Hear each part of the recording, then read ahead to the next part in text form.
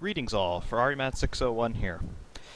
Continuing our commentary and analysis on the Hoboken rail crash on September 29th, I'd like to explore some alternative theories on how this train might have been able to be stopped, assuming a complete loss of control over braking and throttle. We are on the North Jersey coastline route in Train Simulator 2016. I do not have the capacity to recreate the Pascack Valley line. However, the approach into Hoboken Terminal is quite similar to how it is on the southern end of the Pascack Valley line. What we're going to explore in this video is a number of theories on how the train might have been able to have been brought to a stop, assuming a loss of control from the cab car. The train is running in a push configuration with our GP40 locomotive at the rear. So you can see this is providing our motive power. It's a diesel locomotive. So although this portion of the line is electrified, we are running diesel power. Control is administered from this cab car here, which has no motive power of its own. It's simply a remote control unit allowing operation of the locomotive and all of the braking systems, of course, from this front location. So what we're going to explore is the handbrake in this section. We want to see if the handbrake would have been able to stop this train, assuming no throttle, but assuming a complete loss of braking. So what we're going to do is we're going to accelerate up to our speed limit, which on this section of the line is 75 miles per hour. It then starts to go down to 30 miles per hour once we approach the Bergen tunnels.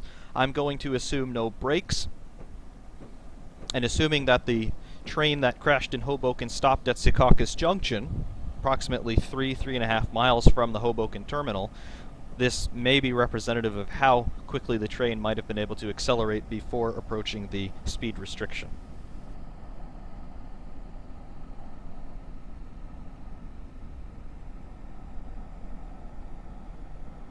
So there's 30 miles an hour.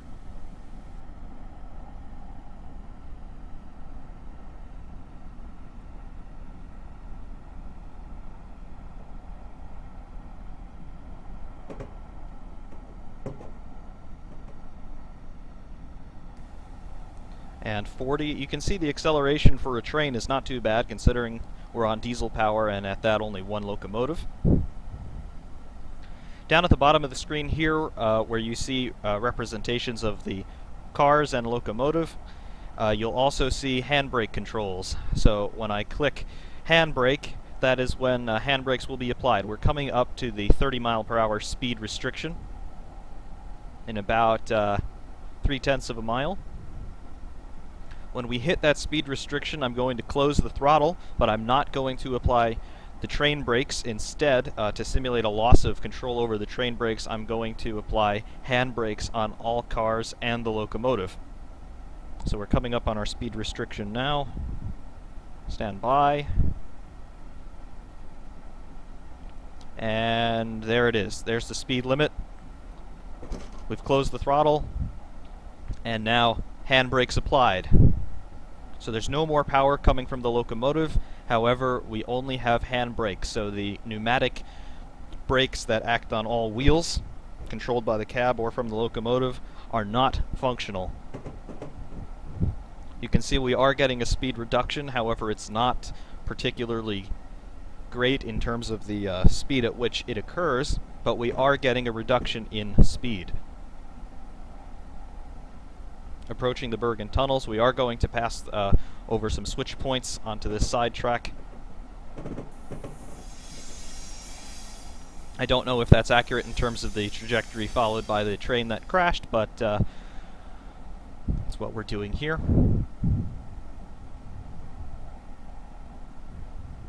And you can see the amount of time that it would have taken to slow this thing down strictly on handbrakes. Now, the simulator does not have the capacity to simulate brake wear or brake heat, so it's unclear to me as to whether or not this would have even functioned to this extent in the real world, because I assume these handbrakes are only designed to keep cars from rolling once they are already stopped on a siding or whatever, so this is not meant to be representative of the actual capabilities of the handbrakes, just in theory what they may have been able to do.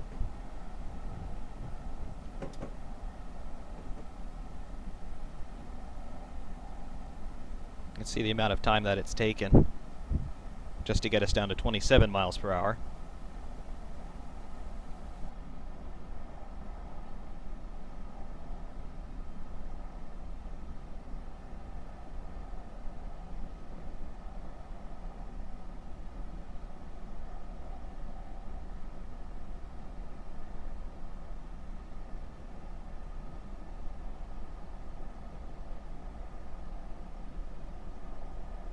Passing through 19, about to come into the last tunnel here.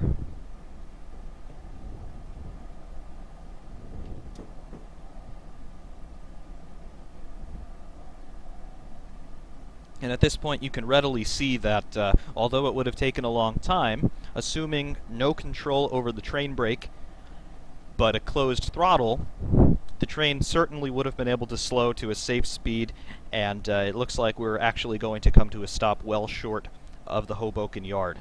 So if handbrakes had been applied, theoretically it may have been possible to stop the train. Again, I cannot account for brake wear or brake heating, which would have been significant from a speed as high as we started from in this run, but you could see that handbrakes applied on all cars and the locomotive may have been able to bring the train to a much safer speed, if not stop it entirely. And you can see here we're rolling out past 2.5 miles an hour, and we are going to come to a stop.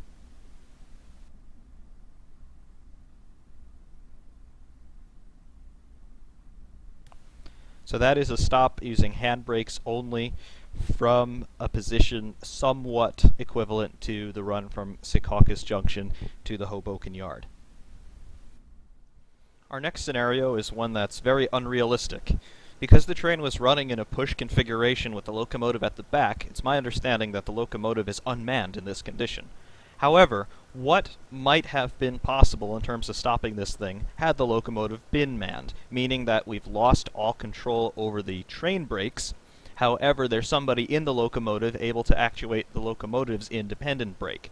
Normally this is not something that would be done, because the locomotive brakes are not effective in stopping something that's heavier than the locomotive, such as an entire consist. However, had the locomotive been manned and the independent brakes applicable, what might have been done? For this situation, I'll be operating the train from the locomotive, so that's at the other end of the train. This is not realistic, but assuming somebody would have been able to be inside the locomotive, what might have happened? So we're starting from the same location we did before, approximately 3 miles away from Hoboken yard. So full power, and we're going to come up as close as we can to our 75 mile per hour speed limit before we get to our 30 mile per hour speed restriction.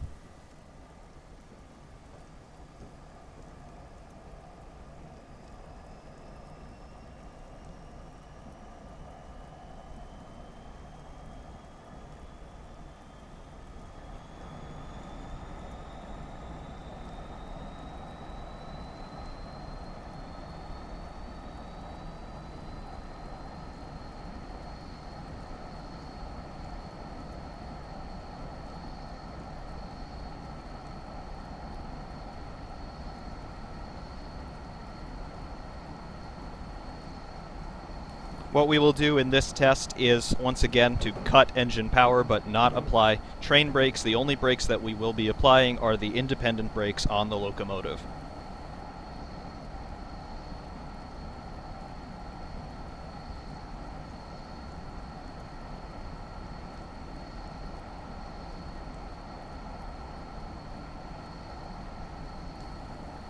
So we are 1/2 mile from our 30 mile per hour zone. We're still accelerating at full power, coming up on 50 miles per hour.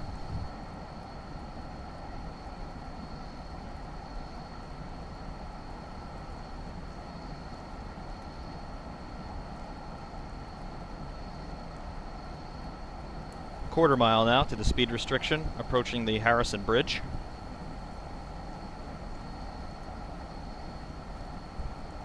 Tenth of a mile.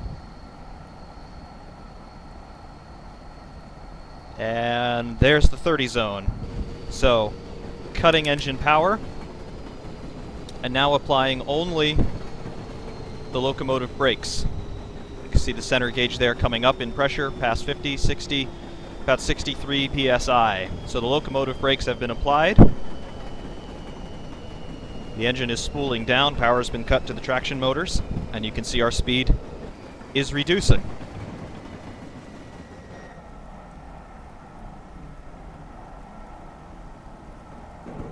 Speed's coming down quite a bit faster than it did under the handbrakes, however still not nearly as quickly as it might have done under the train brakes.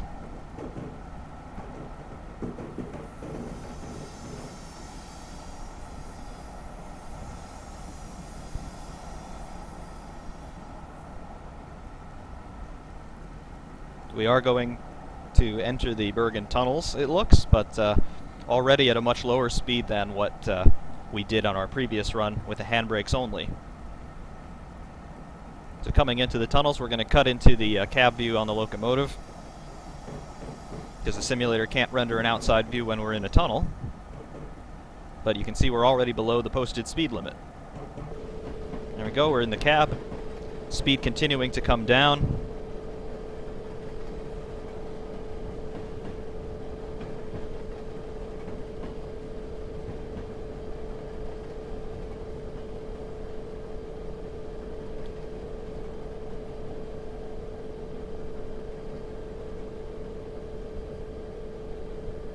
Coasting through 12,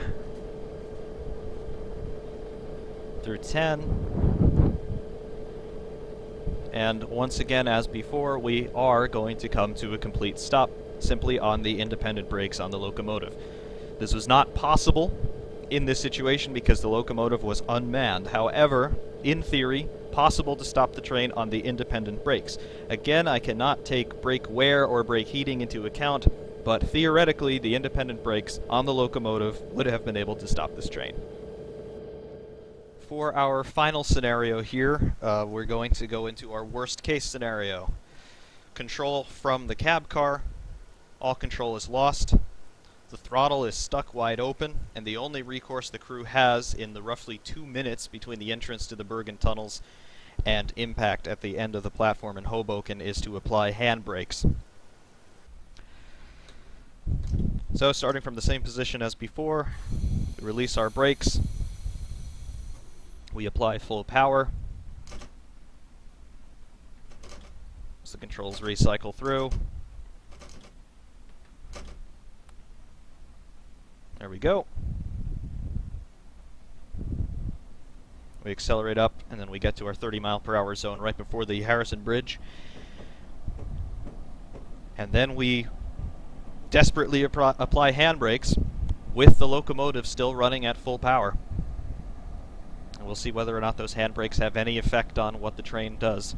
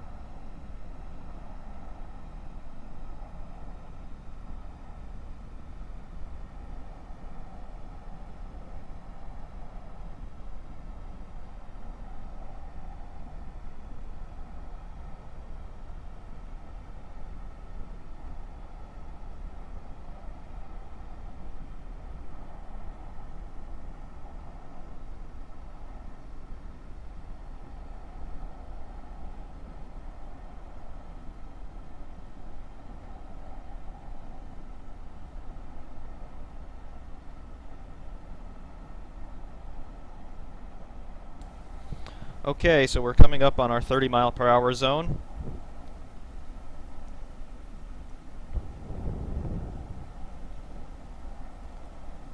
There's 30 miles an hour.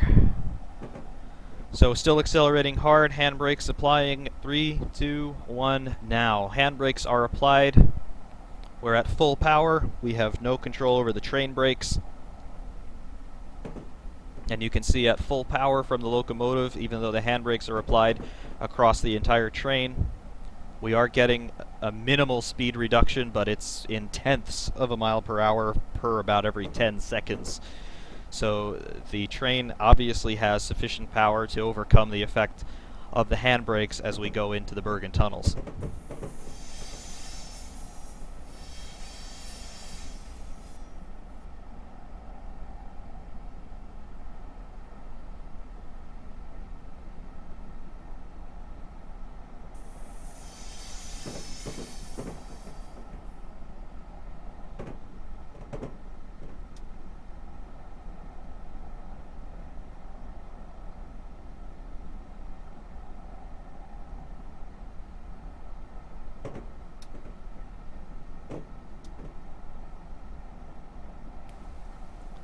Still above 58 miles per hour, full handbrakes and full throttle.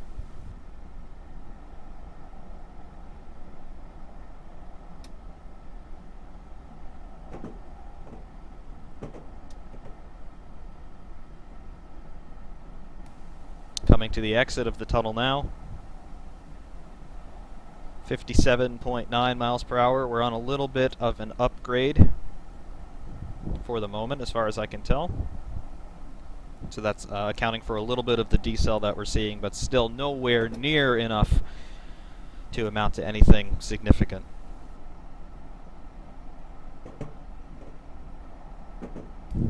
In 0.4 miles, we'll come into the yard limit on Hoboken. That is 15 miles per hour. As you can see, we are well above that. And obviously, we're well above the posted limit at this section, which is 30 miles an hour.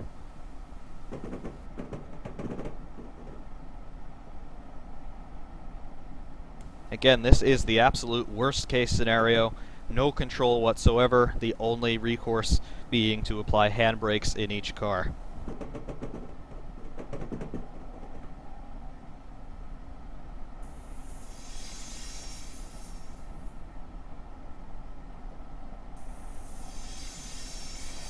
Coming through the spaghetti noodles, the switches. At this point, it's possible the train may have derailed over these sudden curves, although that does not appear to be the case, as far as we can tell. Coming to the buffers at the end of the line. And you see impact at 57 miles per hour. Train coming to a rest in a position, at least cursorily from this restricted view, in a position somewhat similar to the one we ended up seeing. So, is that the worst case scenario? Is that what actually occurred? It's impossible to determine that based off of the evidence that I've seen and the little evidence that the NTSB released, but you could see there the impact into the buffers at the end of the line, at the end of the platform in Hoboken.